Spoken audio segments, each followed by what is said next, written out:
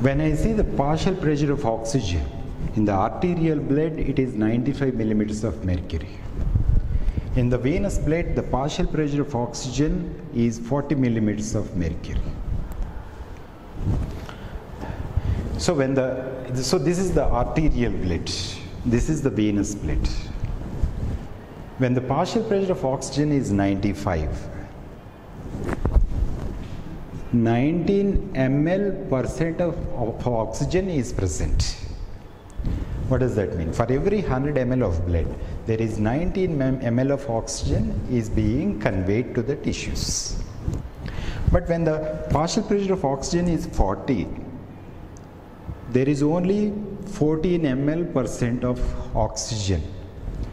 That means when this blood has come to the tissues, we know at tissues the partial pressure of oxygen is 40 millimeters of mercury. So you can see there is exchange of gases. Oxygen is delivered. Now in the venous blood you see only 14 ml at this partial pressure of oxygen. For every 100 ml of blood contains only 14 ml of oxygen. So a difference between these two is 5 ml%. That means for every 100 ml of blood, 5 ml of blood, 5 ml of oxygen. For every 100 ml of blood which is coming to the tissues, 5 ml of oxygen is delivered to the tissues.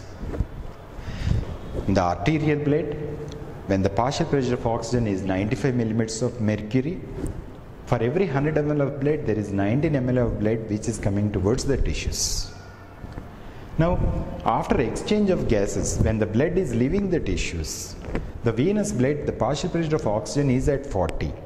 Under that partial pressure of oxygen, there is only 14 ml of oxygen present in every 100 ml of blood. The difference between the two is 5 ml. That means for every 100 ml of blood that is coming to the tissues, 5 ml of oxygen is delivered to the tissues. When I take the partial pressure of carbon dioxide in the arterial and venous blood, the partial pressure of carbon dioxide is around 40 millimeters of mercury, whereas the partial pressure of carbon dioxide is the venous blood, it is around 46 millimeters of mercury. I am speaking about the partial pressure of carbon dioxide in the arterial and venous blood. The partial pressure of carbon dioxide in the arterial blood from lungs to tissues, in that blood, the partial pressure of carbon dioxide is 40 millimeters of mercury. So under this partial pressure of carbon dioxide,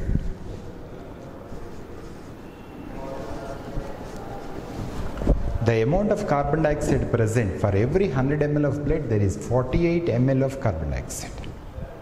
Now when such blood is coming towards the tissues, you know in tissues there is exchange of gases.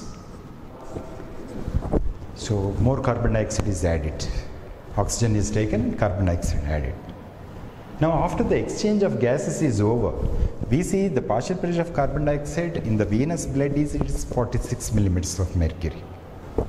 So under this partial pressure of carbon dioxide, you can see there is 52 ml of carbon dioxide for every 100 ml of blood. Now difference between the two is there is 4 ml%. That means for every 100 ml of blood that is coming to the tissues, 4 ml of carbon dioxide is added to the tissues. So you can see the difference of 4 ml, that 4 ml is delivered at the area of lungs. It is exhaled out.